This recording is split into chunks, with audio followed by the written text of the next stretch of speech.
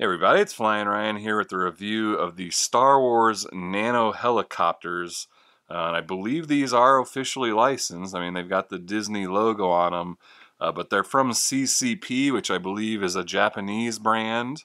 Um, these are essentially built upon the Silverlit Nano Falcon like frame. But these are unlike that where it has, it has a tail and a third channel tail rotor to move forward and backward.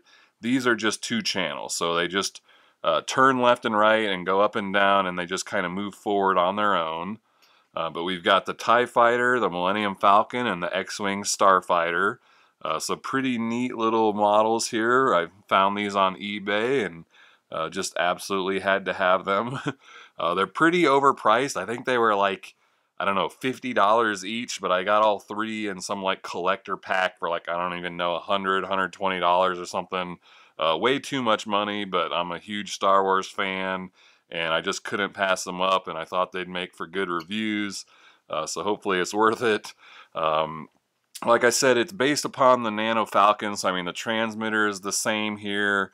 It's infrared control, and then like I said, it's just two channels. So we've got throttle, and that's a spring-loaded throttle, and then left and right rotation. There is no forward and backward.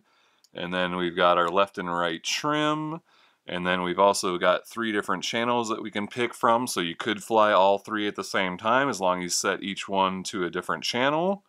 And then we've got a little charging cable here built in. Well, I can't get that out, but whereas the Nano Falcon kind of had a little thing that pivots up that you parked it on, this actually has the cable that you pull out. And then, each one has a little charging port on it there. So they take about 23 minutes to charge, each one of them. I don't know how big the battery is in there, probably somewhere like 100 or 120 milliamp hours. But we've got different flight times, being that they're different sizes and weights. The Millennium Falcon is the heaviest, that's 14.6 grams, and it only flies for about 5 minutes. And then the X-Wing is 14.1 grams, and that flies for about 6 minutes. And then the TIE Fighter is 13.2 grams, and it flies for about 7 minutes. And it's also the best flyer, which is unfortunate. I don't really like the bad guys. I prefer the X-Wing or the Millennium Falcon, but the TIE Fighter is definitely the best flying one.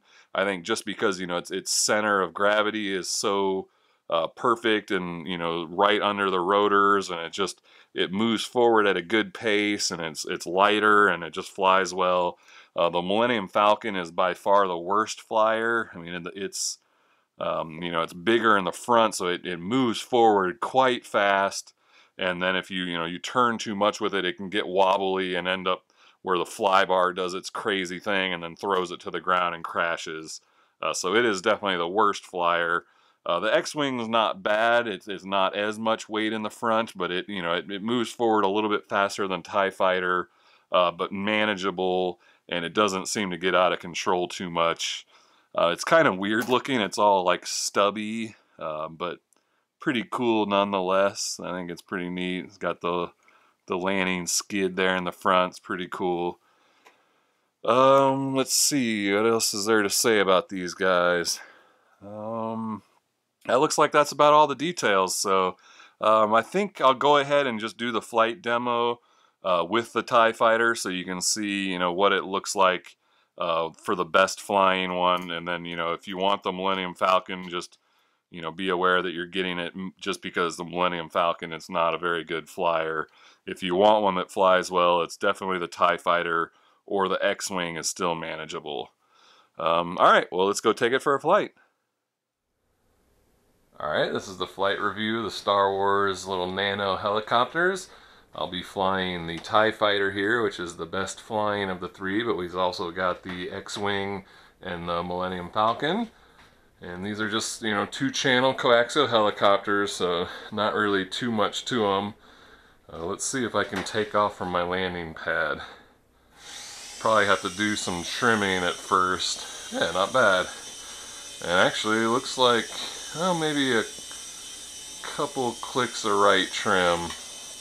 But otherwise, I mean, it's staying nice and straight on its own. That's flying really well for a 2-channel coaxial. So it just kind of slowly moves forward on its own, and I just kind of turn it left and right and guide it around. This TIE fighter, the way all the weight is centered, flies really well. It's nice and smooth and stable. One of the best 2-channel coaxials I've flown, actually, especially for this small. I mean, look how precise that is. I mean, it is doing really well for just a 2-channel coax. Pretty cool. The Millennium Falcon has a bunch of weight forward on it, so it's wants to move forward much faster than this, and just doesn't control very well at all. This one flies really nice though.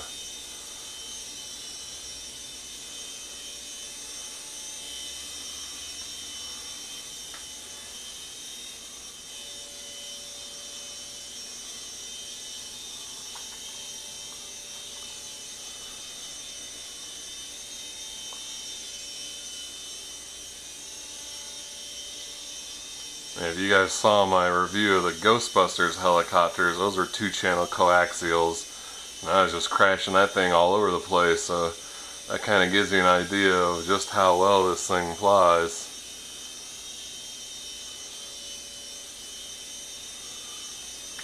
Not bad at all. Well, that's really all there is to it, so I'm going to start making my way in, see if I can get a landing. It's going to be a little tricky, but see if I can do it. Oh, I'm gonna try that again. One more go.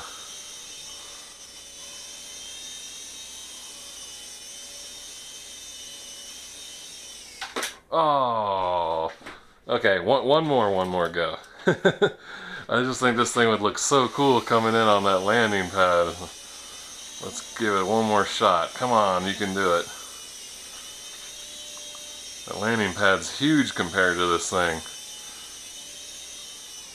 Oh, anyway, there we go. That's the the CCP Star Wars Nano Helicopters, and as far as I can tell, they are officially licensed. They've got the Disney and Lucasfilm copyright and trademark and everything on there. So pretty neat. I like these things. I think they're basically built off of the Silverlit Nano Falcon, like, hardware and rotors and everything. So they're about the same size and the same packaging and stuff. But anyway, check the video description for a price and purchase link. I thank you for watching, and I'll see you next time.